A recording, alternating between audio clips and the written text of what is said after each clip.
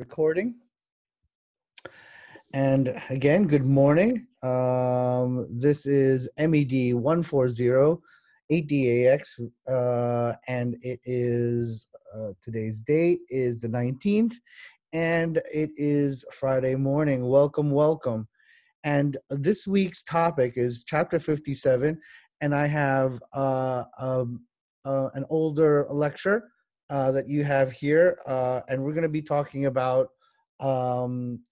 emergencies. Now, if you look here, and of course, what's due today is discussion 3 and homework 3. So by closing a business, hopefully I'll see other stuff and also submission for homework. And remember, it's due today, so every day that that's late, we cut off a grade. So please submit by closing a business. So if you look at these blood pressure and practical pulse and respiration and mensuration, which is measurements, we'll be going over this in laboratory. I'll be posting later on this afternoon our laboratory dates. And again, like I mentioned in previous lectures, if you cannot make the official laboratory date, that's okay. If you have work or something else that's going on, shoot me an email. We also have Saturday morning makeup dates. And also I'll be available on campus on other dates starting week 6. So in about a week from now, we'll be there'll be other laboratories that are on campus, and there's going to be some guidelines that mirror, the CDC guidelines. When you go outside, the social distancing, and then we'll be wearing gloves.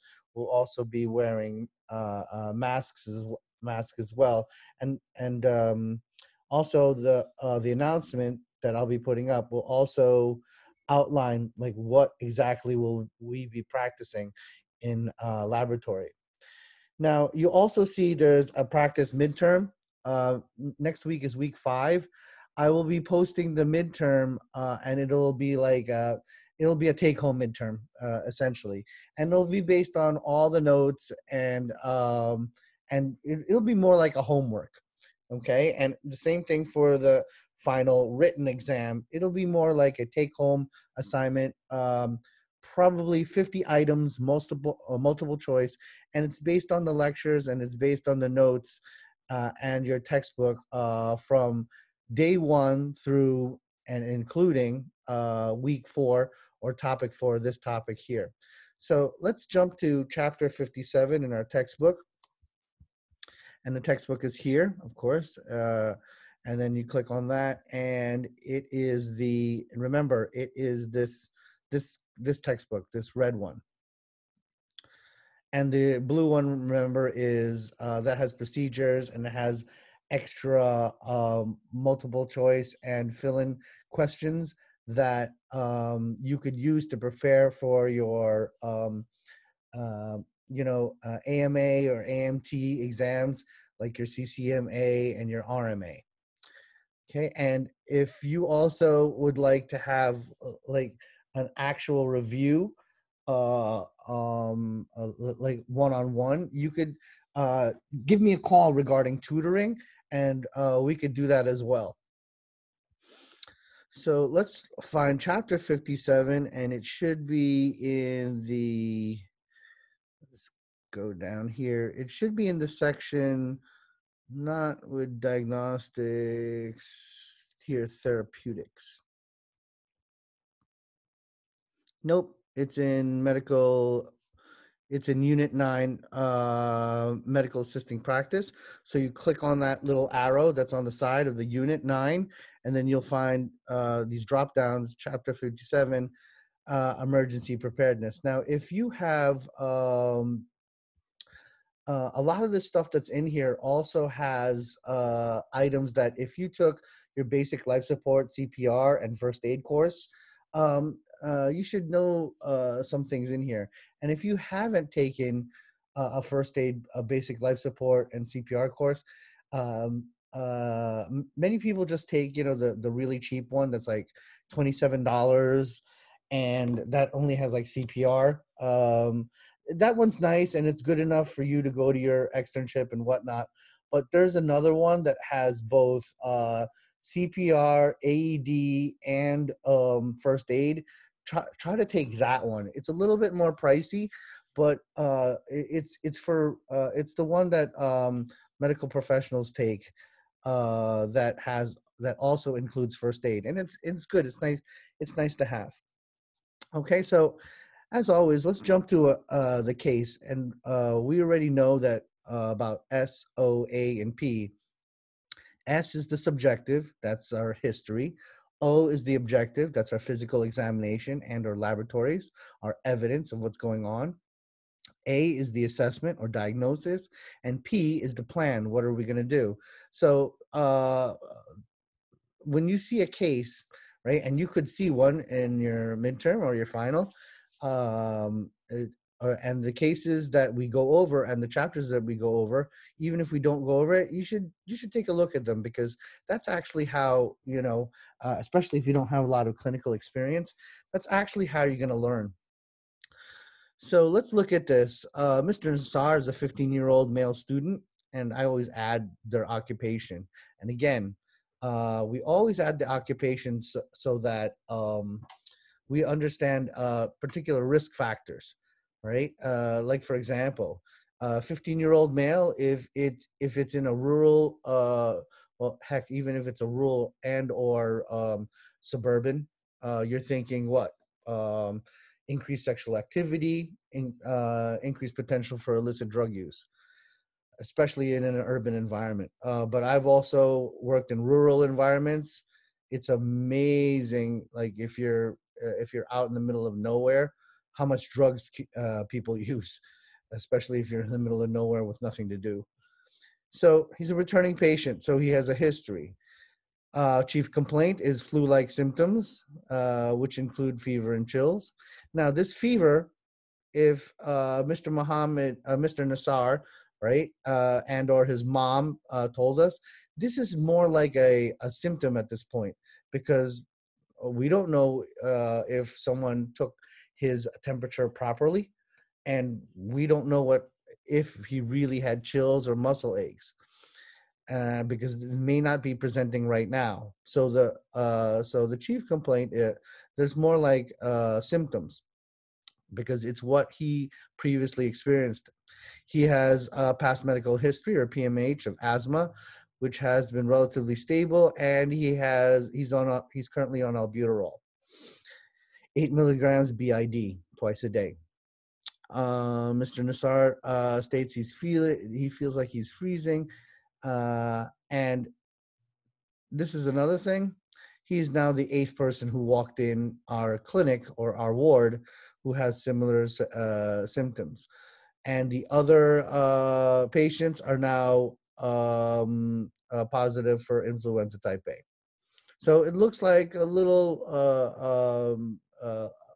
a small localized epidemic is going on.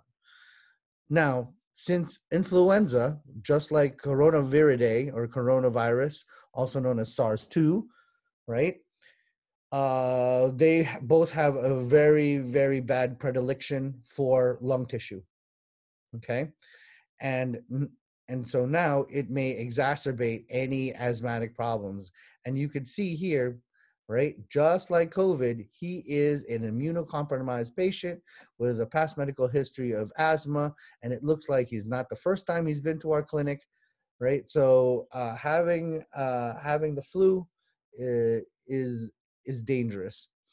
And remember, just your typical flu, which no one really noticed before all this stuff went on, killed over 27,000 people in this country last year.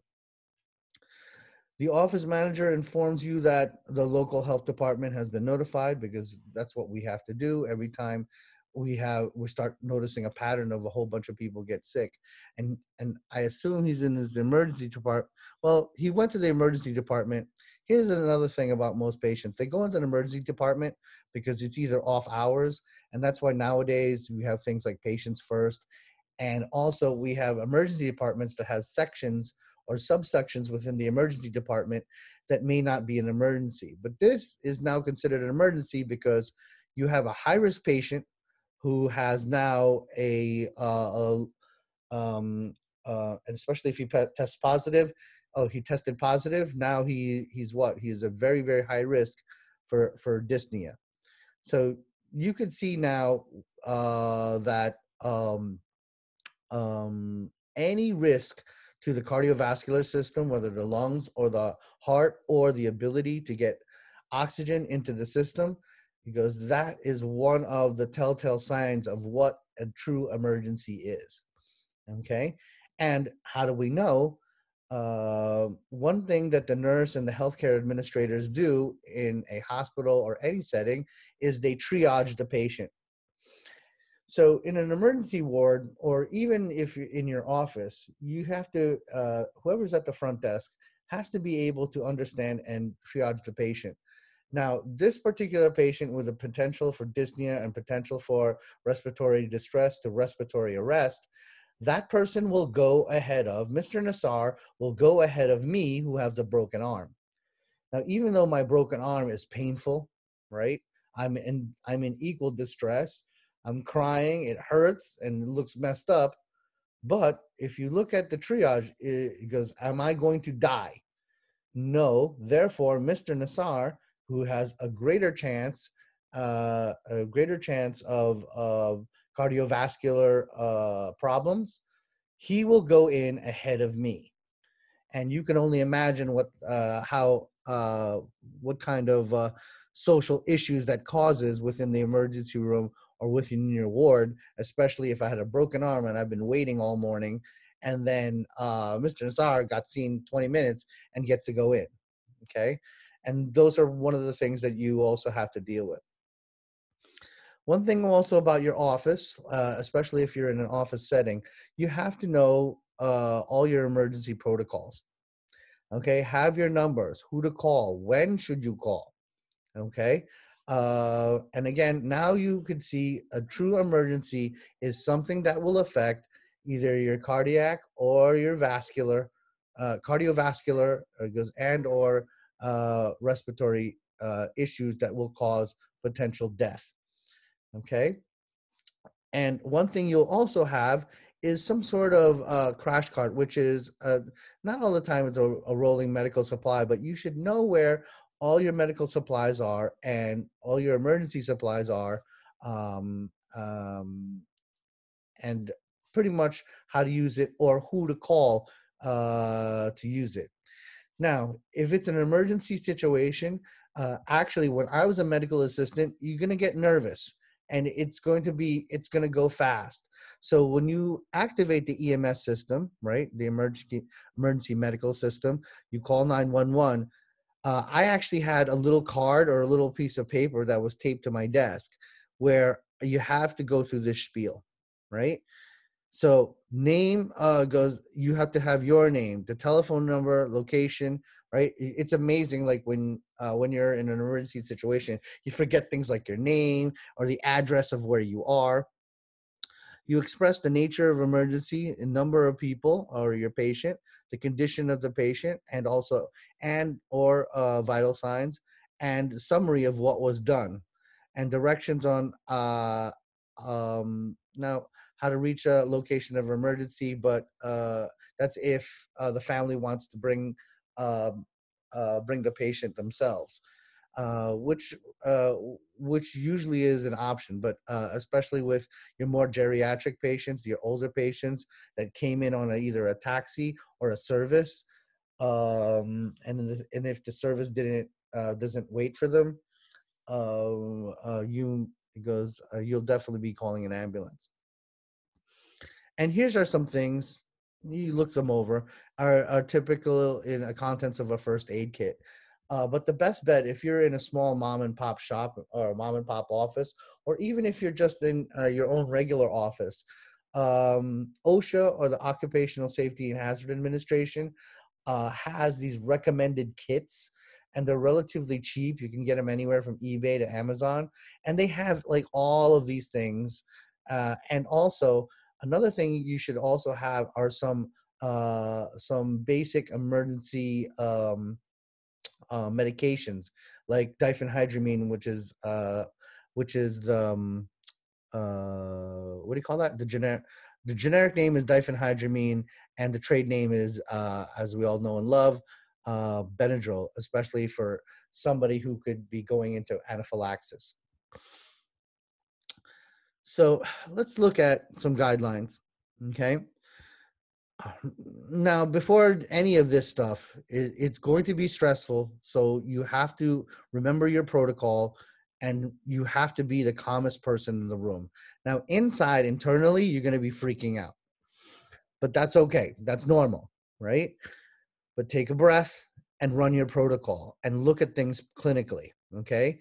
So you have to have first do your inspection, overall general impression of the patient, and then you have to assess responsiveness.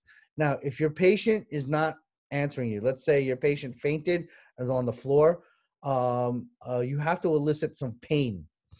Now, the two common ways to elicit pain is you rub on their sternum, or you pinch, like, the corner of their eyebrow, and if they're stuporous, they should be able to respond.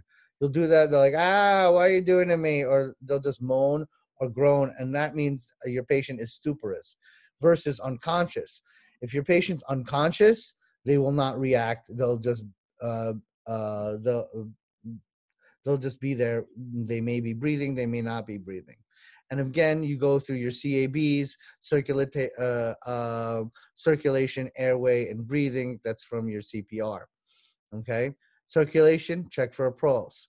Airway, does my patient have a patent airway? And lastly, are they breathing? And and then you do head to toe assessment. Okay. And we'll go over that when we go over physical examination. But this head-to-toe assessment will be focused on the reason why they're on the ground, okay? And of course, because at the end of the day, make sure you document everything that happened. And remember, the primary reason why we document everything is to legally prove that there was continuity of care, that we just didn't leave the person on the ground, okay? And if you had your medical law and ethics, there's a lot of legality. All right. Now, telephone emergencies. Now, here's this classic thing that even the doctor's offices, when what do you call that? When they have their phone messages, they always state that it goes, if you feel that this is an emergency, it goes, please hang up and call 911 now. Okay. So once you've made an assessment, and it looks like there's a situation that may risk the cardiovascular status of your patient, you tell them to call 911, or you say something like, are you home, Mr. and Mrs. Patient? Okay. It goes, would you like for me to call 911? Right. And then you call 911, and then you go through your spiel, the name, location, and all that. Okay. This PPE stuff is really important, and we know that because we wear PPE not necessarily for the viruses, because the viruses are very, very small, and they're going to go through anything. They'll go through skin, they'll go through cells. But the PPE is not has also a psychological effect on our patients and on ourselves, that we're being protected. Um, and the PPE is also for all the other associated pathogens that are much larger than than a virus, like all the funguses and all the bacteria. Okay. So that's why, and because if you're exposed to a lot of pathogens, your your your immune system is down.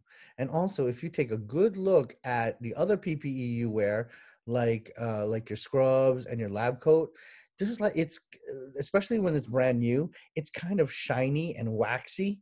There's a it goes antipathogenic spray that they spray on that stuff, and that's actually how you know you need new scrubs. When that shimmery feel or that waxy feel goes away in your scrubs, then you're just pretty much wearing pajamas.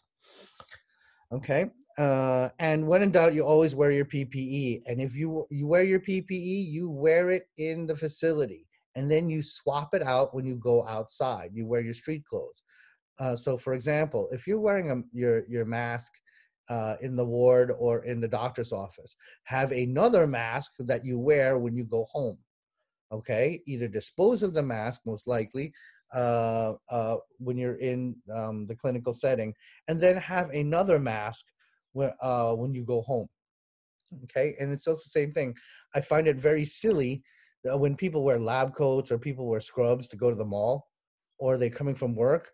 You are now carrying whatever you got exposed to the mall or to your home.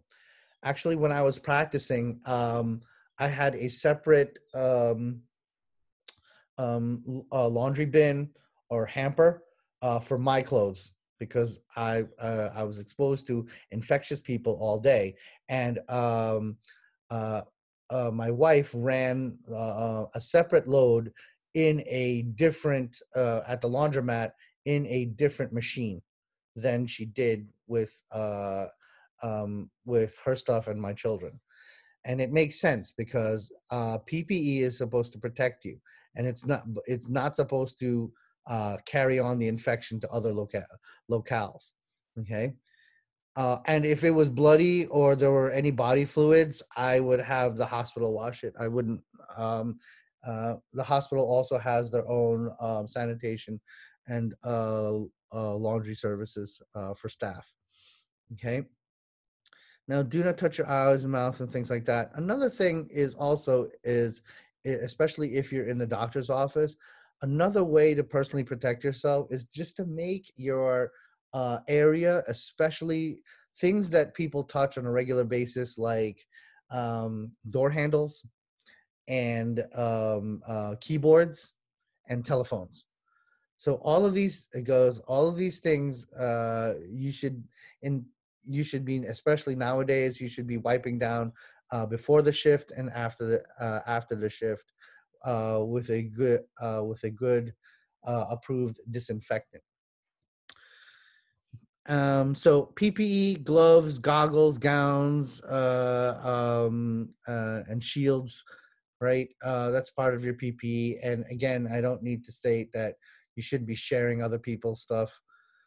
It's amazing how many of those rules years ago, prior to COVID, we used to violate all the time. How many times have you seen medical professionals come in?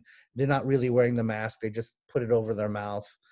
I now have current horror stories from my my externs and some of nurse candidates who are in their they're in their laboratories in the hospital, how a lot of medical professionals are taking shortcuts. Please don't be one of those people, because it's dangerous. Okay. So another thing about emergencies are accidental injuries. Actually, now that people are walking around, my wife is a healthcare administrator for the Inova Medical Group, and a lot of her appointments and a lot of her patients now are coming in for these things that occur outside. Like there's a lot of tick bites and a lot of animal, like spider bites now. Uh, on top of the stuff that's going on right now. And the way to deal with that is to make sure that if you get a bite or anything like that, you immediately report it and you get it to your doctor. And as it's happening, take a picture of it. And if there's a stinger or something, anytime you have any like puncture wound or anything like that, it is not advisable to take it out yourself. but you make sure a medical professional at least gets a look at it. Nowadays, we have cameras on our cell phones, so you take the picture, and I get a call. And nowadays there's a lot of teleconferencing. You could conference in with your doctor on Zoom or on Skype, and I've probably seen the doctor more than I care to in the last couple of months, because of now we can easily Skype, we can easily Zoom each other. Now, the one thing of note regarding bites are animal bites. Yes, it goes. You have a potential to get your rabies booster. Okay, that's one consideration regarding animal bites. But human bites are very, very different, because human bites, the dirtiest place in the world is not your anus; it is your mouth. There are 250 potential pathogens in the human mouth, and also we have a potential for transmitting HIV. If you get bit, hepatitis. So those are the bloodborne pathogens, and that it takes on a different meaning now. So if someone gets into a fight, and let's say you punch somebody in the face and you cut your hand on their teeth, we're going to have to go through all these protocols, and you're going to have to be tested on top of getting a rabies shot. And then on top of all of that, we also give you prophylactic broad spectrum antibiotics. So human bites, be wary of those. Okay. Snake bites a rarity, but spider bites, again, they fall under the category insect stings. Make sure to, as it's immediately happening, take a picture of it, and get it to your medical professional as soon as possible. Because remember, anaphylaxis, which is an exaggerated immune response, if you're allergic to insect stings, like a bee or a wasp or something like that, your throat and your cardiovascular system will close up real fast. I had a patient when I was in EMS. He was running in Central Park, and he's allergic to bees. And when you're running, you have your mouth open and you're sucking in air. Well, out of all the things that he swallowed was a bee. The bee panicked, and he panicked, and then the bee stung him in his throat, and then his throat closed up, everything closed up, and then we found him unconscious on the running path in Central Park. But it's good that I was in St. Vincent's Hospital on 59th Street, only 3 blocks away, and we were able to intubate the patient and get the patient some epinephrine, and then to reduce the inflammation. And we barely didn't even have to take the ambulance. We could have actually just ran down the block to St. Vincent's Hospital on 59th. So the guy was lucky. Now, burns. Now, there are thermal burns, chemical burns, electrical burns, and they have also a classification via how much area of the body is burned, and that is the rule of 9s.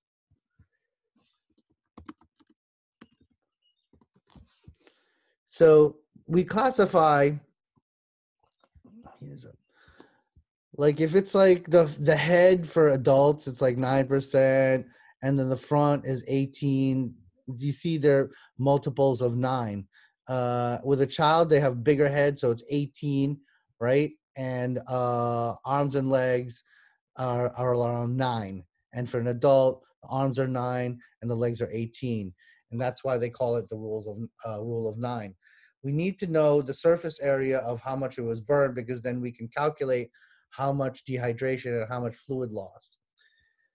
Now, it could be from thermal, a chemical, electrical, and the emergency medical service needs to also know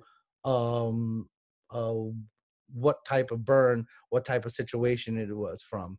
And if it's chemical, if you're in a laboratory or some sort of industrial facility, even if you're in a laboratory, you'll see this big binder, and it should be like yellow and black or bright red. uh, they're gonna put some attention to it. You have something called your MSDS, which is your material safety data sheet. It is a list of every chemical in the room and what to do if you're exposed to that chemical. So let's say like, oh, chemical A, right? Oh, by the way, all the chemicals are listed, should be listed in alphabetical order, and there's like a protocol on what exactly you should put on every page. Let's say my patient was exposed to chemical A, right?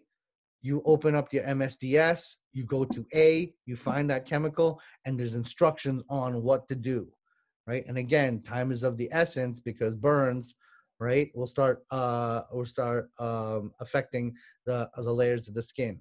So when you report them via the rule of nines, and the classification is let's now look at the different degrees of burns.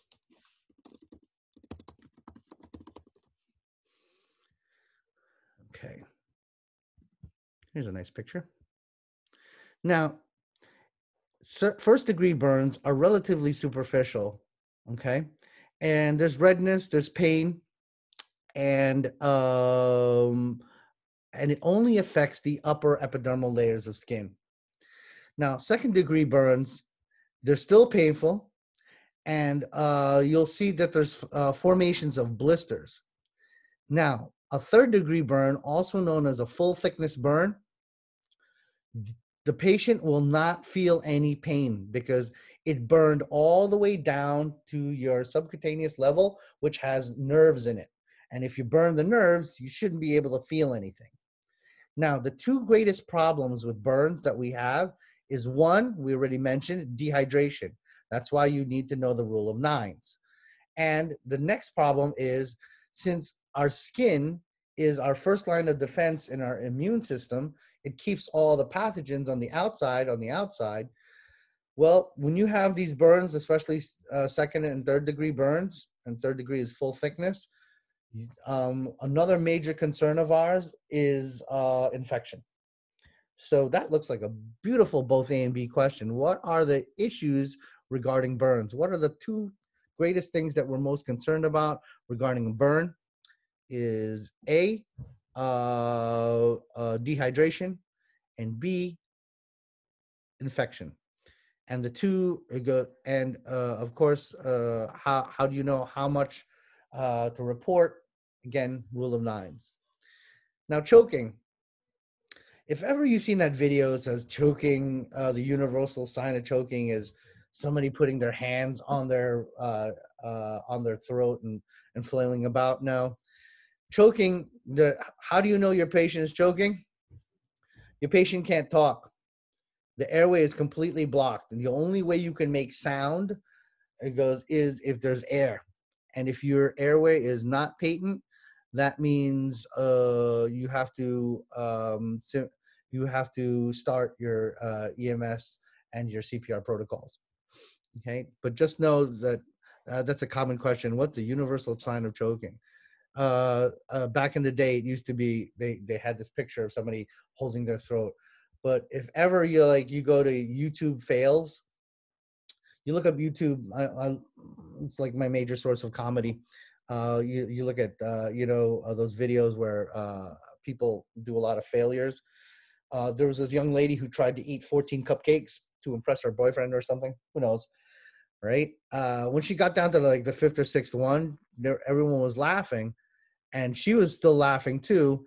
And what happened? Nothing's coming out of her airway. So what was she doing? She was choking. And then the video cut when, everyone was on top of her trying to dig out all the cupcake out of her mouth and throat. Now, ear trauma, eye trauma, if any time you have any cut, laceration, or any foreign body that's into your ear or into your eye, do not remove it. Just wrap it with a sterile dressing and get to the emergency room as much as possible, because removing the thing that got stuck in your ear or the thing that went through your eyeball will make things worse. Okay, the classic is like some sort of missile projectile, like an arrow or a stick. Do not remove it. Okay, just wrap it around with a sterile dressing and go to the emergency room as quick as possible. Now, the fall or fall from height, again, try to get as much history. And another thing about falls is not only the history of how they fell, where they fell, was it concrete, was it grass?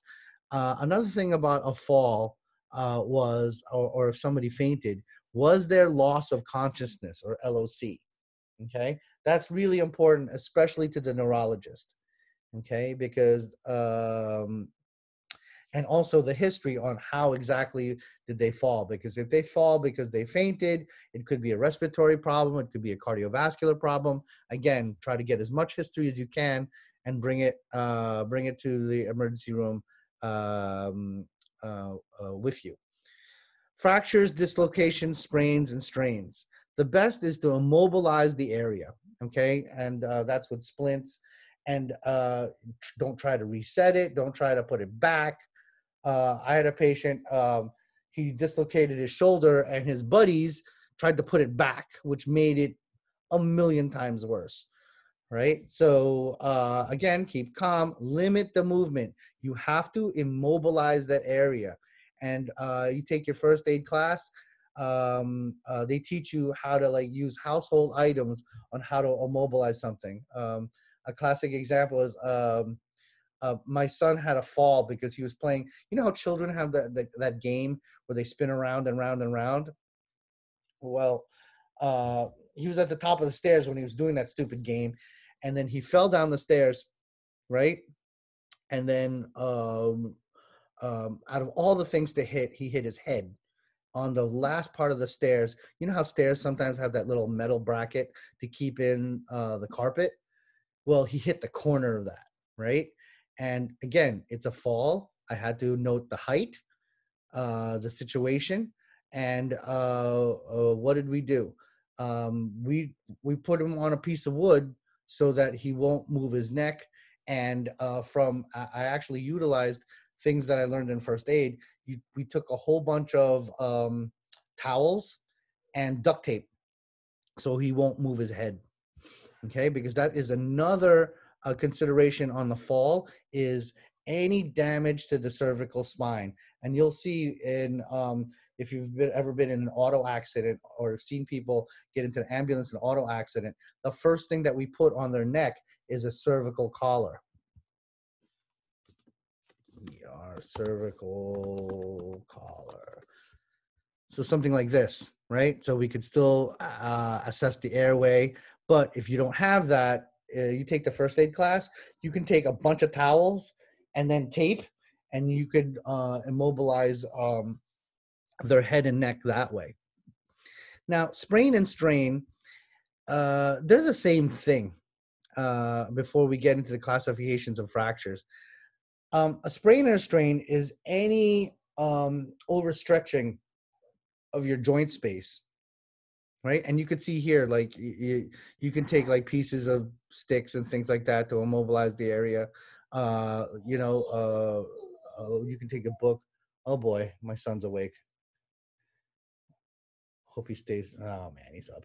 All right, hold up one moment. Belle, Mills, can you get Edison? He's awake. Thank you. All right. So you could see how immobilization here, how you can quickly have an impromptu splint. You could take some dressing, right? And the difference between bandaging and dressing. Bandage is the bandaging is the thing that goes around your wound area. So you could take that stuff and wrap it around here, and you will immobilize. And you notice no one's going to try to straighten his leg or anything like that.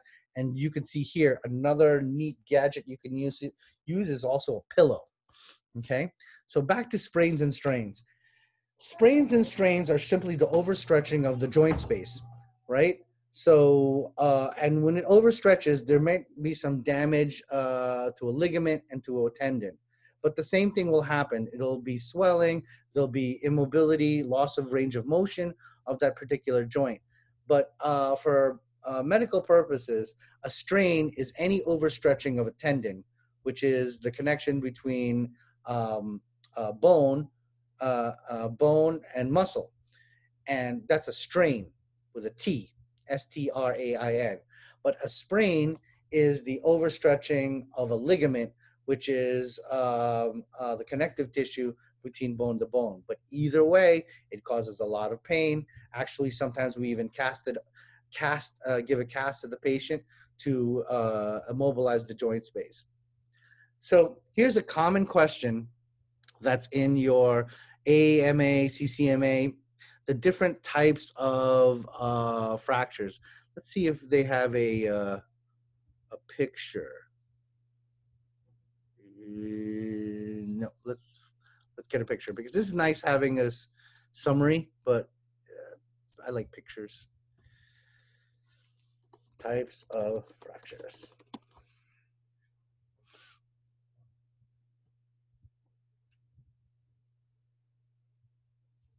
It's a pretty picture.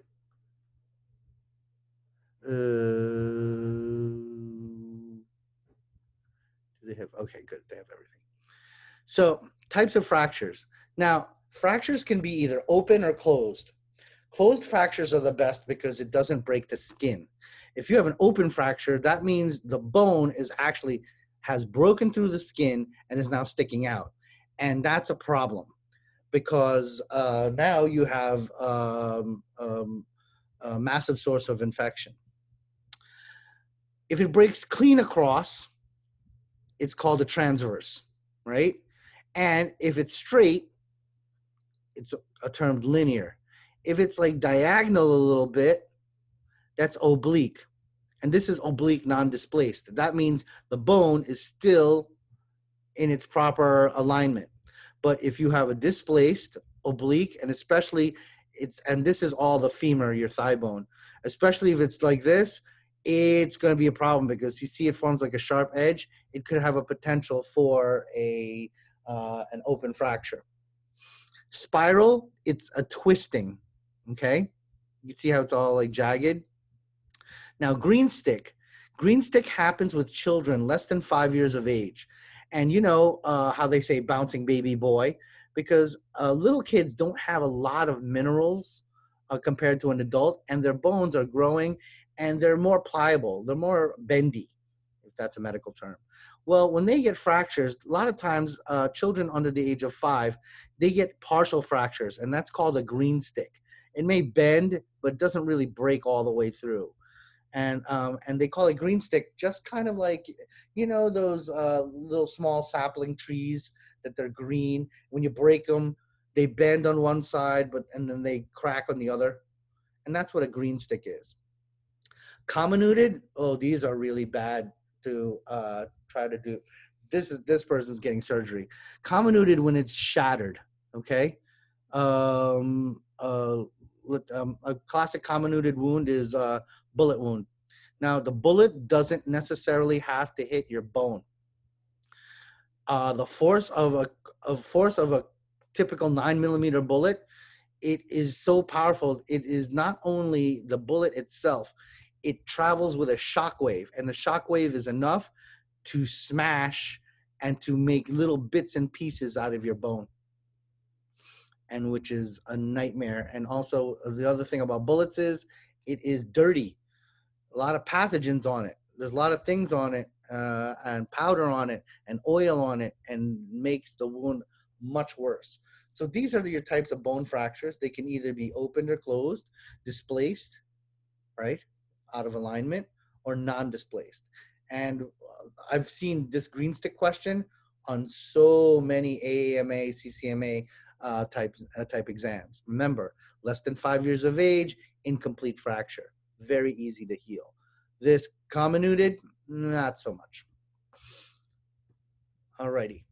Okay, so complete, incomplete, green stick, comminuted, those are all that we went over here in our little table here, and I like pictures better. Now, head injuries, just like the fall, again, major thing that we're thinking of was the patient conscious, okay? And a concussion. Concussion is a serious thing. It's not just getting hit in your head. There are associated things, including loss of consciousness and temporary loss of your sensory, cardiovascular, okay? And especially in um, the first couple of times of a concussion, these symptoms disappear. Now, the bad thing about concussion is if you have enough of them, like myself, right? It'll lead to TIB, which is traumatic brain, and TBI, which is traumatic brain injury. Okay, and a lot of people especially if you're an active child, and I was one of those kids who like to climb and fall out of trees, and I skateboard, I surf, I snowboard, so I bashed my head around a lot before the age of 18. And then military service, that did a number. Then years of fighting in the ring. So TBI and all of those things lead to a lot of things like Parkinson's and a whole bunch of neurologic problems. So especially concussions, especially with children, take note of it. And nowadays, we're really seriously looking at sports, especially the contact sports, on uh, on on the effects of concussions. My nephew, he loves basketball, but he's barely 13, 14 years old.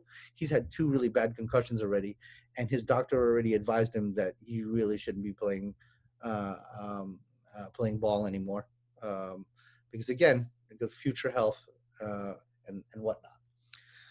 Okay, now on a head injury, again, loss of consciousness, any respiratory issues, seizures, right? Now, another thing you should be also watching out for is if you see any blood or clear fluid coming out of the ears or nose, that has to be noted because that clear fluid could be cerebrospinal fluid, which indicates a skull fracture. Okay, and of course that's very, very serious.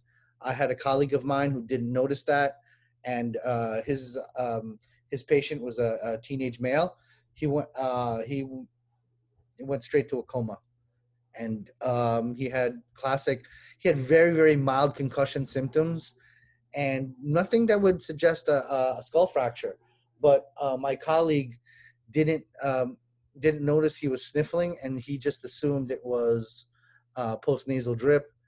And then later we found out that wasn't postnasal drip. That was cerebrospinal fluid. And then the kid, his pupils went fixed and dilated, and then went into a coma, and he eventually died.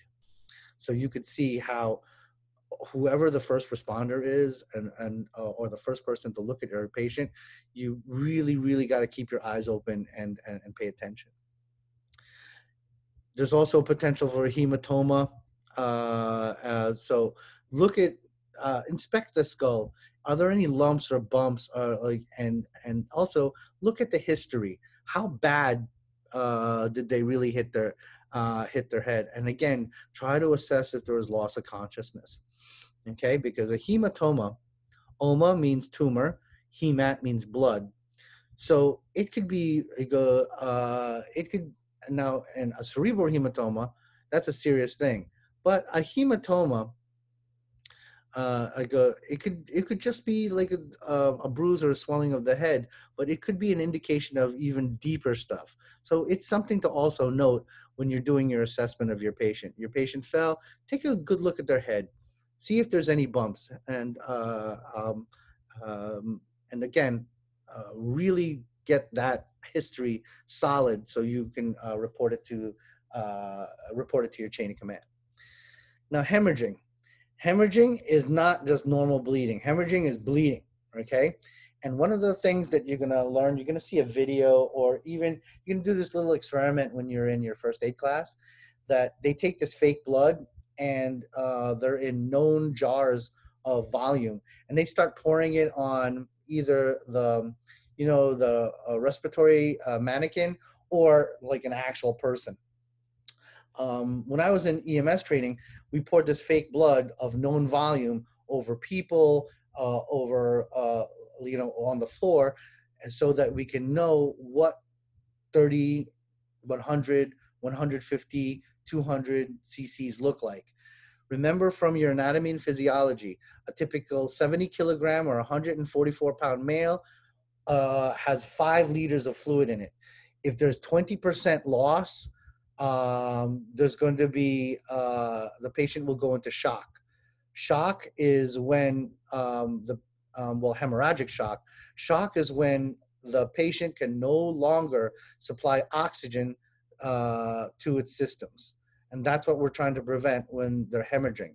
So the best is you take something that's very absorbent, hopefully something sterile, right? And then you make sure you pack the wound and you apply direct pressure, and you keep that direct pressure, okay?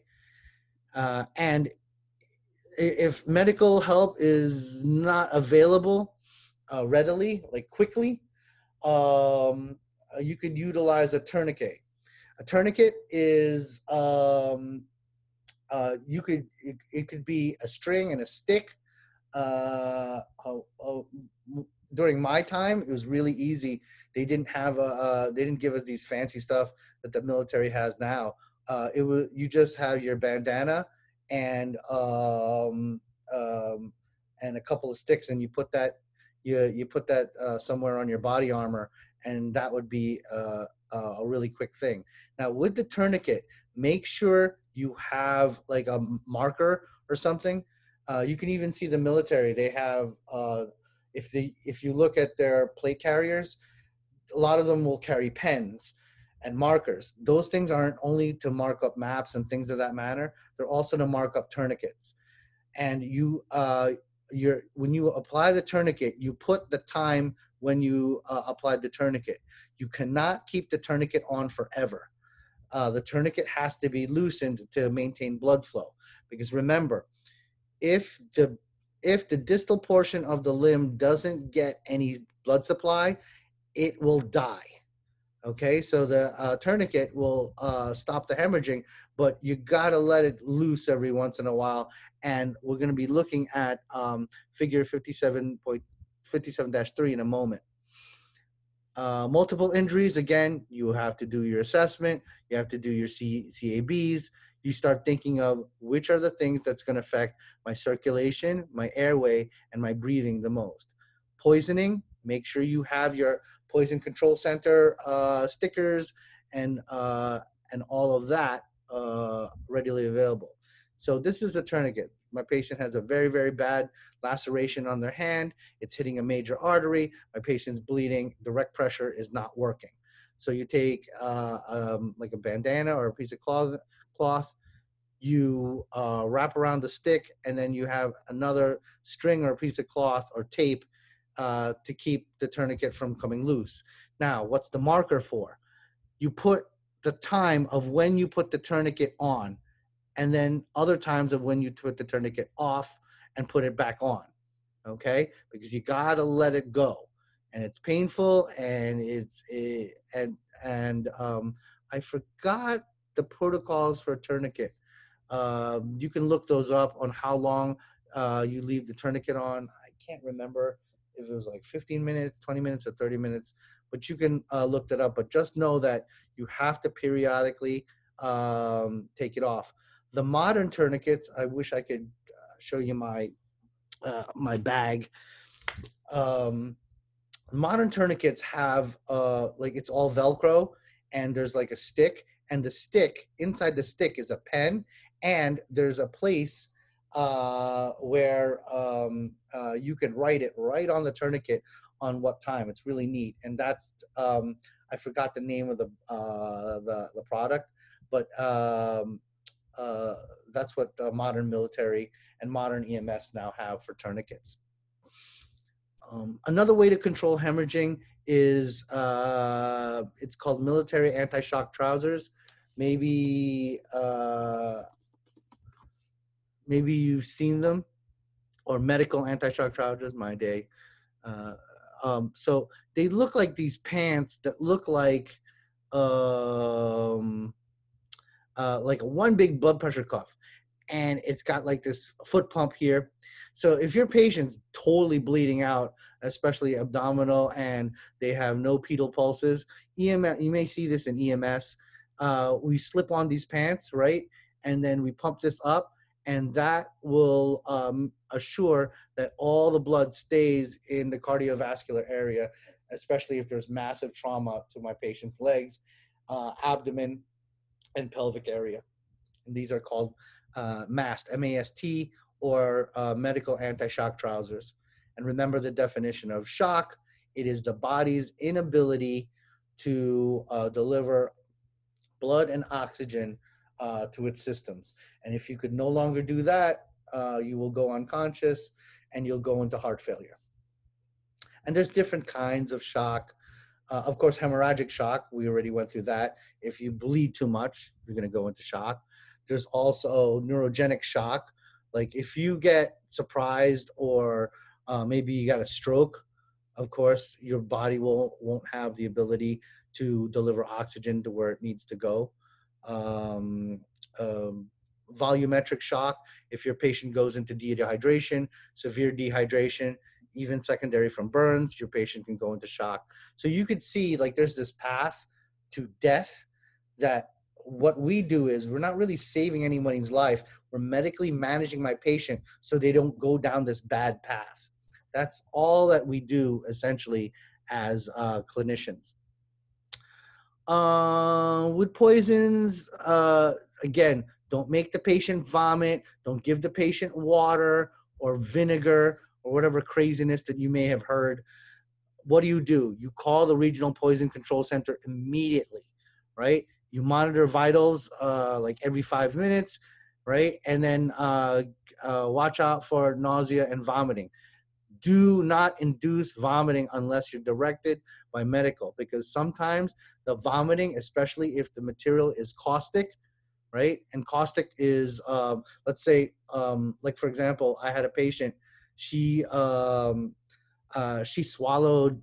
She was depressed and going through some stuff. She swallowed like Red Devil lye. Well, guess what? When she swallowed it, it burned everything from her mouth all the way down to her stomach. And then she vomited it back up, right? And then guess what? It burned her entire mouth, teeth, pharynx, larynx, esophagus, and stomach twice. And oh, it was just a nightmare. I remember it like it was yesterday. Also, there's absorbed poisons, things that you may have touched. Again, a good history. Inhaled poisons. Again, get this patient outdoors. Get this patient away from the source of the inhaled poison. Okay, and you could see here carbon monoxide. Let's say maybe they wanted to commit suicide. They parked their car inside their garage. They could do that. But actually, a lot of my carbon monoxide experience, it was by accident. I had a gentleman, he just parked his car. It was winter, so he closed all the doors and windows, and he wanted to do something in his little workshop in his garage. And his wife found him, and they have a cherry skin appearance. Their cheeks would be like bright red, and it, the thing about carbon monoxide is it holds on. It holds on your hemoglobin a lot stronger than oxygen. So if the carbon monoxide is holding on to your hemoglobin in your blood, your hemoglobin won't be able to pick up oxygen. So the patient will faint, and then the patient will die of asphyxiation, or like all intents and purposes, no oxygen. Weather, hypothermia. Again, everything regarding hypothermia and frostbite is gradual. You're gradually trying to build up the warmth in the area. And hypothermia and frostbite, usually hypothermia is more of a systemic thing. but you'll also have an associated drop in core body temperature below 95 degrees Fahrenheit. Remember, normal is 98.6. And then also they'll have definite signs and symptoms. They'll have circumoral pallor. Their lips will become bluish gray, and basic what do you call that? Basic questions like uh, what time is it? What's your name? They won't be able to answer very well. Okay, and that's hypothermia, and it's very, very dangerous. Okay, and you, of course, you move them inside, right? And but you warm them up slowly. Get rid of anything wet. Okay, and your patient will be confused, and then call EMS. Same thing with frostbite. Do not, it goes, you got to warm them up, okay? And starting with the core, and then of course call for medical assistance. Now that it's summertime, heat stroke is going to be really, really common. I've been in an entertainment business for like 30 years as a DJ. And every year I do beach parties and things, and it's amazing. Uh, all these people on the beach, they drink alcohol, lots of it. Well, the sun is coming down. That's already going to dehydrate you, right? It's going to set you up for hypovolemic shock. You won't be able to sweat too much, right? And your temperature can raise over 104 degrees Fahrenheit. And what we already know about fever is your body, it goes, your body at 98.6 degrees Fahrenheit is a optimal functioning temperature. So anything above 100, your brain will not like, and you could go into a seizure. And then you add alcohol to all of that, all of this gets ramped up.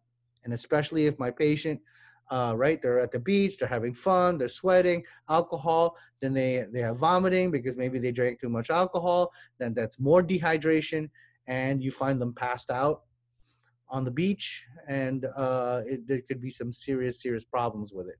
And they wake up with the worst hangover of their life.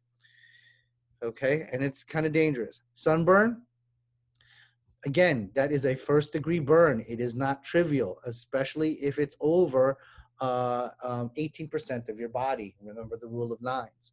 Again, and also, if you have a lot of sunburn exposure, there'll be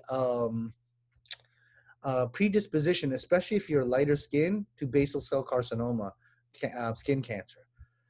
Again, for years I've been DJing beach parties, and I am, well, maybe not this year.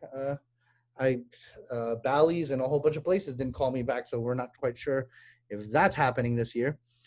But I just find it amazing how a lot of people ignore this, and it also sets you up for a lot of dehydration.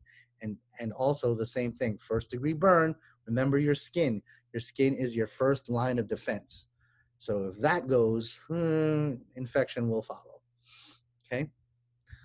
Open wounds. Now, the different types of wounds. I hope there's a picture. I love pictures. Here you go.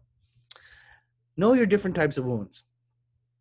First wound is a contusion. If you see here, maybe we can get this closer. Good. If you see here, it's just bruising. You'll just have maybe some signs of ecchymosis here or bruising, and it's within the dermal layer.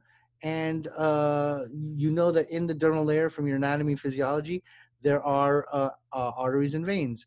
And if I hit somebody, some of the blood vessels here might break. Or if I grab somebody really hard, some of the blood vessels here may break. Incision, these are nice because you see how clean the wound is. Then you'll have good wound apposition.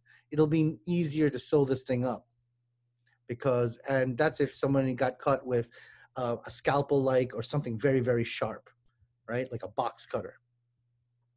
Now, laceration, you can see how it's jaggedy. This is not good, right? So if someone got, so it has poor wound apposition. So this thing is going to have a serious scar. Puncture, of course, you have a foreign object puncturing through multiple layers of skin. Now, um, don't immediately remove the foreign body, but you'll learn in your first aid is if you do, or if the patient does remove the foreign body, you clean and irrigate the skin as much as possible, and you have a good history on what punctured you, and make sure to assess if your patient had their tetanus booster anytime in the last 5 years. Last but not least, abrasion. Abrasions are scrapes, and they only affect the epidermal layer. So it's not too bad. And remember, when you do your wound cleaning, you really got to scrub the wound well, right? To get the wound to be clean, because some of these wounds, especially on the incision, laceration, and abrasion, where there is a break in the skin, you might have, if ever you notice, if you ever had a cut, there's this black stuff, right? They look like flesh, but it's black. That's called eschar, ESCHAR. That is necrotic tissue. That's dead tissue. So when you're cleaning or debriding a wound, and debridement is getting rid of the necrotic tissue, you gotta really clean the edges and scrub the edges. Even in these lacerations, well, we scrub even in here and here. So we make sure we get rid of all that necrotic tissue, so that when we do close it up or we do bandage this up, the likelihood of infection will be decreased. Common disorders, abdominal pain.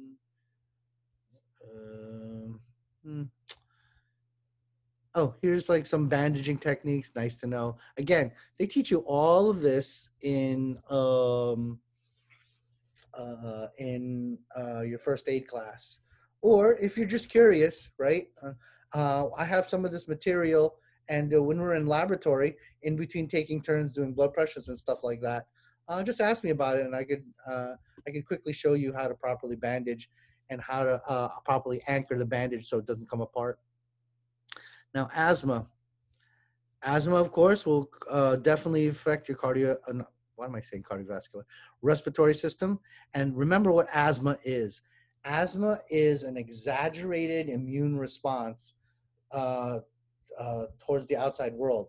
So, for example, if I'm dusting my room, there's a little bit of dust kicks up, right? I may cough, maybe sneeze, right? And that'll be the end of it. But the asthmatic, their immune system, especially in their lungs, will be exaggerated. So their bronchioles will close up. They'll have a lot of mucus, and they'll start coughing, and they'll have a really hard time.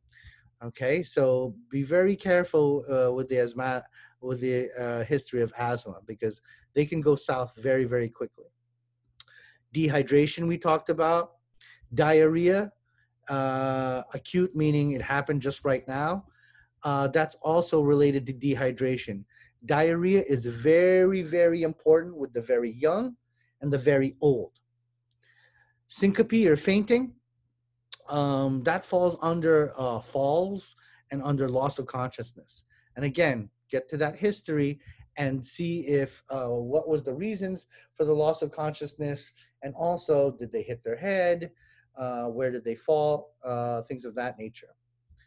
Fever, we previously mentioned that fever, remember, fever of like 100, around 100, even for an infant, is okay. It is our body's way of fighting the infection.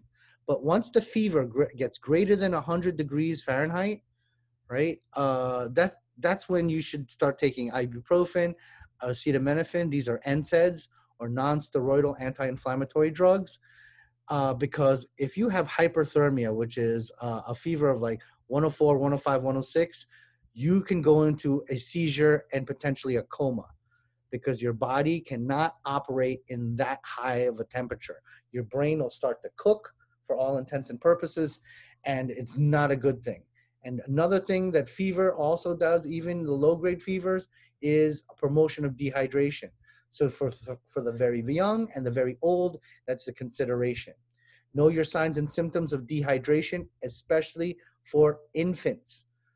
If you look at the baby, they'll have a depressed fontanelle, the soft spot on the top of their head. It'll start, caving in a little bit. If you look at a baby's eyes, they should be moist. You should be able to see your reflection. You're also looking out for any signs and symptoms of change in sensorium or change in personality. So if you have a happy, quiet baby, if they're going through dehydration, they're going to be the most cranky, and they're going to cry, and they're not going to sleep. And the exact opposite may also happen. You may have a baby that's not responsive, all right, that they like to sleep all day, and they're not playing, and they're not cooing, and they're not making any sounds. So again, when you're taking your history and you're talking to the caregiver, they know best. So try to elicit that history as well. Okay, so fever, not a good thing. Hyperventilation, it could be also general anxiety disorder, or an acute attack. So it's something, the best is to make sure the patient is in a quiet space with no distractions and no activity. So if someone's ventilating for whatever reason, you try to get them into a relatively dark room with no sounds, and your function is to reassure the patient, to get them down to a level where they can breathe normally. Nosebleed, epistaxis, you have the patient sit up and the head tilted forward, not back. You tilt it back, the blood will start running down their throat, and they'll vomit. And also we want, and also you look at signs and symptoms of any head trauma or any history of a fall of that nature. And if it doesn't get controlled, it says no control of bleeding within 10 minutes. For me, 5. If you can't stop it in 5 minutes, and you even pinched off the nostrils for a minute or two, right? Activate your EMS. Tachycardia or any heart problems, again, you assess it. If it doesn't go away, get it to the emergency room. It could be nothing, and it could be everything. And of course, vomiting. With vomiting is just like diarrhea. It is a potential for dehydration, and also, just like diarrhea, make sure to take a moment and kind of guesstimate the volume of how much diarrhea came out or how much vomiting came out, and also what did come out. What was the color? Was there blood? Was there whole chunks of food in it? Both diarrhea or vomiting. And these are nice things that the emergency doctor would appreciate and like to know. Now, these less common disorders, they're nice to read, but they're really dangerous. So anaphylaxis, we already talked about. That is an extreme allergic immune response. And you need to get epinephrine to your patient, 1/1000th. I believe why am I quoting it if I can't remember it? Just epinephrine. Make sure you have your EpiPen, and if you don't, give them Benadryl, get them to the hospital right away. Meningitis, oh boy. If you have a patient who has any form of meningitis, please don't be in the area. They're highly infectious. Now, let's talk about something a little bit more pertinent, which is diabetes. A diabetic patient can easily, especially if their diabetes is uncontrolled, can easily be super hyperglycemic, a lot of blood sugar, or hypoglycemic, too low of blood sugar. Either situation is not good. Either situation will bring your patient into a coma. So, and what is a coma? It's when your brain shuts off because it doesn't like the atmosphere of which it's in. Now, hopefully, the brain will turn back on, but we can't say that. And you can go into shock, right? If you don't have your insulin and you have severe hypoglycemia, guess what happens? or if you have too much insulin, you go to severe hypoglycemia, it will lead to a position of your body will have the inability to transport oxygen to where it needs. And of course, coma, don't want that. Okay, and you can get in a coma in either situation. A coma just simply means that your brain does not like the situation that it is in. Now, heart attack, also known as an acute myocardial infarction, also known as an MI. We're not afraid of the heart attack. I am afraid of the pending heart failure that's going to happen after the heart attack. So that's why we have to deal with the heart attack. And the heart attack, if you recall from your anatomy and physiology, is essentially one of your coronary arteries got blocked, and now there's no more oxygen getting to a significant portion of your heart. It's going to cause chest pain. The chest pain either is usually left-sided, or it could be as high as the upper part of your sternum. There could be radiation of pain to the left arm and the left jaw, because that's the innervation of the nerves that connect to your heart around there. Or you could have a silent MI, which is common with diabetics. Your patient won't feel anything at all. They'll just be dizzy, and they'll be wondering why they feel like garbage. But then when we take we take an EKG, there'll be definite signs of a heart attack. Now, if your patient codes or doesn't breathe, you activate your EMS and defibrillate if necessary. And many defibrillators, right? They can, your AED, your automated external defibrillator, you know that little machine? Let's look at it. AED. They also train you that in the course that I was telling you about. It's like you press a set of buttons and they have this little screen and it tells you what to do. It tells you to put the stickers in the right place. Then it tells you got to clear from your patient. You have to make sure everyone else is clear. And then once everyone is clear, it'll press the button. Now, what does the defibrillator do? Fibrillation is when there is no longer a coordinated pumping of your heart. Therefore, blood won't go where it needs to go, and then you'll get cardiogenic shock. Then the cardiogenic shock will lead to cardiac failure, and your patient will die, right? So what do? We interrupt that. We do the AED, and it zaps your patient with electricity.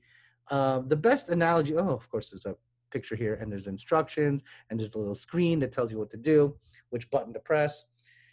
And the analogy that I have it is, it's just like, like in cartoons where somebody lost their memory and you hit them with a hammer and then their memory comes back. Well, someone has an electrical problem, so what do? We hit them with some electricity. The thing is, if you hit somebody with a defibrillator and they don't have a cardiac problem, they're going to get a cardiac problem. So that's why when this thing's activated, stay clear, don't touch your patient. Once you put the stickers on, these electrode things here on the patient's chest, in the area that the picture told you to put it on, right? You press the red button and you stand back. Respiratory arrest, of course, do your CPR. Hematemesis, which is blood. Again, your protocols for vomiting still apply. Shock, we already told you about. Let's talk about seizure. The one biggest thing that I want you to know about seizure is keep the patient safe. Do not stick anything in their mouth. Your only job is to keep everyone away and keep all furniture or anything that can hurt themselves away from their head and their body, okay? If they're going through a grand mal seizure, which is, the typical seizure that you have, okay? And then when it's all over, get everyone out of the way, because this patient's going to wake up and they're going to be confused and embarrassed, okay? And then at the end of it all, make sure you take vital signs, and of course, you activated your EMS and called 911. And shock, we already went through. Basic BLS, that's compressions. You'll learn that in what do you call it in CPR? Now, stroke. How do you know your patient has a stroke? Know this acronym FAST. Do you see any facial drooping, or does their face look funny, or does their appearance look odd to you, like they can't smile, or they can't uh, um, they just look funny to you? Arm. Is there any weakness, arm weakness or body weakness? They can't get up. They can't sit down properly. Speech difficulty. If your patient can't communicate, right, or they're communicating oddly. Um, and then what's T? Time to go. Time to call 911. Okay, so that's FAST. Okay. Now this FAST. When my wife was just in training, she had a class, and just like this one, and it told her about it. Well, one morning, my father-in-law, he didn't have facial drooping, but he looked odd. Didn't think anything of it. I just thought it was his meds. Then he couldn't get out of bed. And then when my mother-in-law and my wife asked him, "Are you okay?" He said something weird like bubble guppies in June. He said something really bizarre. And from that, my wife then called me. I was actually out the door. I was about to go to school, go to work. I was actually out the door. My wife called me and said these things. And she said, I think Papa's having a stroke. So she was able to see all of that, and he was having a stroke. And we got in the. I was already dressed. We got him. I got him into the car. We got to the hospital.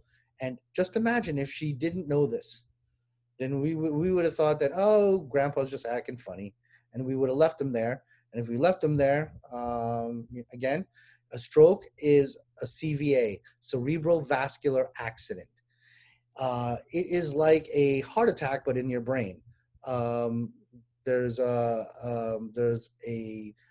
obstruction to the blood flow in the part of the brain, and that part of the brain will start to die. There's something in the old CPR training called the golden 5 minutes. In 5 minutes, if your patient has either cardiac or respiratory arrest, there will be irreversible brain damage. 5 minutes. And that's also part and parcel of the reason why medical professionals are very keen to time. All right, TSST, viral encephalitis, not so common. Toxic shock syndrome, you might see it. That's when you leave your tampon in too long, and then it has a massive infection, and then you could have sepsis and disseminating intravascular coagulation. But it's rare, usually with the homeless and mentally ill population. In my career, even in 2 years of EMS in New York City, I think I saw it once. I wasn't even sure. And she was probably septic for a whole bunch of other reasons.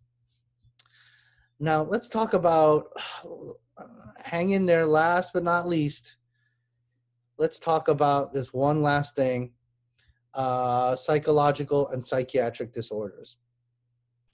I want you to look at psychiatric disorders like a spectrum. Everybody here, myself included, we go a little bit nuts every once in a while. We get off the beaten path.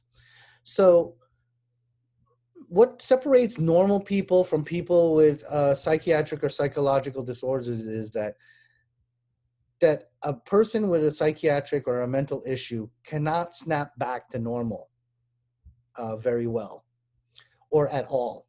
So here's an example. All of us go psychotic every once in a while. OSIS, abnormal condition of the mind. If any of you have children, they can make you so angry that there's a moment like, oh, I could kill you. But you, of course, you snap back and go, oh my God, it's one of my babies. Oh, I'm having a bad day. But someone who's psychotic cannot snap back, right? And a psychotic, they're not living in our world here. They're not living in reality. And with true psychosis, they can do things like kill babies, kill everybody, light everything on fire, because they don't have any moral sense or moral judgment anymore. They're just so angry, or they're just so afraid that their abnormal condition or abnormal thoughts have already taken over and they can't come back. Now, there's also neuroses, which is the other side of the spectrum. All of us have our neuroses. All of us get nervous and get worried. Every once in a while, I wake up in the middle of the night and I can't sleep because I'm thinking about my kid's future, or my God, did I pay enough taxes?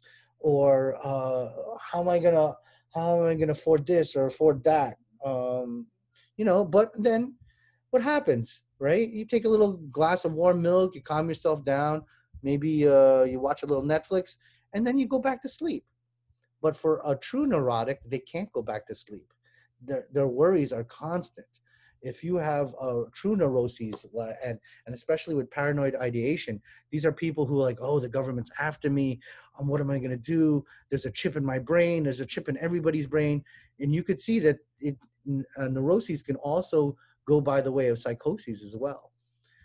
So dealing with these patients, the best thing to do is to understand them and to empathize with them, and do not challenge them, because you're going to have a problem, right? The best thing to do is to keep them safe, and to acknowledge and address their feelings, and to empathize with them, and then get them to the emergency room as quick as possible, because either spectrum of this patient is a danger to self and others. Okay? Because just imagine if you're very, very nervous and you feel like you're backed into a corner. What could you do to yourself? You could, and major depressive disorder is a part of that as well. Let's say you're so depressed and your thoughts are already taking over. You start thinking of, oh, I'm going to off myself because there's nothing to live. You've got to get these people to help. And again, you acknowledge their feelings. Their feelings are real. Their pain is real, right? And do not challenge them, especially the psychotic. Do not make eye contact. Do not square your shoulders to that patient. Don't make any movements that'll look like that you're the aggressor. Okay? You give them their space, because I've been assaulted twice in my career, and I can tell you both times was a psychotic patient that I was like, yeah, whatever. I didn't pay attention. And one patient, it was okay. She just slapped me. Another patient, she cut me with a spork. She tried to stab me in my neck because I didn't pay attention to her feelings, and I didn't. And she was psychotic, and she was a pill seeker, and I got into an argument with her, and I didn't. Instead of, de-escalating the situation, I escalated it, and it's partially my fault. And you could see that now with law enforcement. All this trouble that's going on now is because many professionals forget that our job is to de-escalate situations, not escalate situations, right? So that's what we do, especially somebody spitting in your face, somebody screaming at you.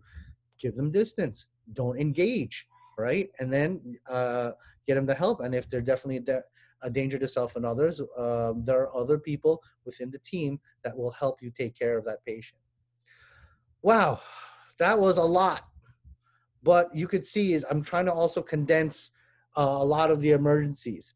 So you could see how this is all applicable to any ward you're in, and even also situations that you have at home. Do you have any questions on what's due today, or what's due next week, and what do we need to do, and what have we gone over? Because if we're good, I will conclude today's lecture and conclude today's video. No, I'm good. Good? I'll All right. probably move off. Miss Cadet, I should have asked you in the beginning. It may have made this lecture go faster. Do you work in the business already? I do not. But Oh, I've done a so lot of some of the stuff that I may have told you may be something new. May have like, oh, maybe I shouldn't work in this field. A little bit dangerous. But Oh no, actually, like I said before, I was in school to do LPN. oh, I okay. had So like you 5 months, know what you're getting into. so I do know. Hmm. Because some of these patients, like especially the woman who assaulted me, who cut me, she cut me with a spork on my neck. Right? She was a Hmm. pill seeker, and she was a grandma type. Oh, hi, sweetie. Hi, honey. But when I realized she was a pill seeker, I kind of got I kind of got aggressive with her and pissy. I started going, yeah, whatever. You know what? You're not getting squat from me, but I didn't say squat. Right. All right? Don't fool me, okay? I got 68 other patients, lady, and you're wasting my time. So, and she's already psychotic. So now I'm engaging on her. I'm challenging her. What she did, mother jumper, you're gonna get me. And then next thing I know, I feel a sharpness on my neck, Mm-hmm. and I see blood, and I'm like, what the? And here's the bad thing: I reacted physically. And what did the nurses see? All they saw, they didn't see her attacking me. All they saw was me pushing an elderly patient into the hallway. Right. So I got charges. And I had Jeez. to defend myself. It took me like 6 weeks to defend myself in the board. But then they looked at the evidence. I had a cut on my neck. She was still holding the spork and attacking all the nurses. Now, and I was a young resident. I was a first year resident, so I didn't know better, right? How to control my emotion. Just Right. imagine if I go, hey, like when I got better at it, I started doing things like, ma'am, and goes, you know what? He goes, I see you really, really want those pills. Let me talk to my attending, see if I can get you those. Mm-hmm. When in reality, am I really going to get her pills? No. Mm-hmm. But you could see how I'm working with her. I'm calming her down, maybe get her some placebos, maybe get her some methadone. She'll be mad, but at least she'll have something. Right. Isn't that a better way to deal with people? Yes, Right? it is. And you could see just like one of my favorite shows is Cops, because I like seeing how the veterans deal with situations. And you could see the rookies, they deal with it all wrong. Like, they come out of the car all heated, and they come out and go, put your hands up, put your hands up. They start yelling. Why are you doing that? It's Yes, just all going to make reaction. everyone crazy. And if you're already psychotic, you're already on drugs, and there's a gun in your glove, what are you going to do? You're going to start engaging, right? So yes, there is, of course, obviously, from everything that's going on now, there's a racial component, but there's also a professional component. I do not believe a lot of these professionals are being reminded of their oath and being reminded of what is your job. Your job is service. Mm-hmm. And that's what I forgot when I was assaulted, that I'm there to serve this patient. I'm not there to yell at her. I'm not there to be her dad and to wave a finger at her like, oh, you drug addict. That's my personal opinion. I hate crackheads. My personal opinion, they take away services from my patients who really need it. That's the reason why your grandma is in the hallway dying, because I have to deal with this person who's taking up space in her room. But that's my personal opinion, and I forgot I should leave my personal opinions At at the the door. mm-hmm. And I treat everybody like they were my mom, like they were my best friend, even though they're not. And I learned my lesson, because later on that year, guess who I got to take care of? This guy, he was like a neo-Nazi kind of guy. Mm-hmm. The whole ward, of course, this is New York City, is people of color, right? And oh my gosh, every day he would get into altercations with the entire staff, right? And Nazi guy, who was the attending? It was a Jew, and that made it worse. And then who's everyone around him? All brown people. And he was, every day you had to hear it, the mud races, the this and that. But then I learned my lesson. Internally, I'm angry. I don't want him in here. Internally, I don't want to take care of him, but this is my job. I have to stabilize him. I have to get him well, and I have to get him out of here. And no matter how much I think of this person, I can't, I can't let that, So how many rapists are you going to take care of? How many child molesters are you going to take care of? Right? But that's our job, right? And that's hard. It's like when I was in EMS, I found it really hard, because especially you're treating a criminal, someone who just hurt somebody or shot somebody, but I have to treat them. And it was, in the beginning, it was really hard, but then, you take all of this and then you make sure you take emotion out of the equation. Now, one other question. Did you attend last night's nursing orientation thing? Like it was like a Q&A for nursing. No, I didn't. Okay. I'm gonna be having I'm gonna be making like a little video and stuff, and I'm going to be getting a list of people such as yourself who are in health science, so that you guys know the skinny about all the requirements and everything and all the due dates. And Okay. that'll be in a couple of weeks. okay, because I have to deal with the laboratories first. So probably by the end of the term, I'm gonna get this video out, and so and then as your are you an Alexandria student? No, Woodbridge. Oh, okay. So you can also speak to Dr. Tompa about it as well. But I noticed last night there were some Alexandria students, but I'm like, oh, where are all my students? So I'm now gonna probably in the next couple of weeks start contacting all the people who weren't at this thing last night. Okay, and I'm sure they're gonna have another one. They're gonna have multiple ones, but I want to get, like, you know me, I like little mini videos. Makes our lives a little bit easier. So, Ms. Cadet, thank you very much, Thank and you. welcome. At least one person showed today. That's also a plus, right? But again, I know because I believe the other two are working. It's all recorded, so if you don't make it, you don't make it. Make sure you see the recording. Make sure you do your quizzes and your discussions. Will All do. right, Ms. Cadet, have a good one. You too. And I'll see you next week. All right. All right. Have a good one. You Bye. too. Bye.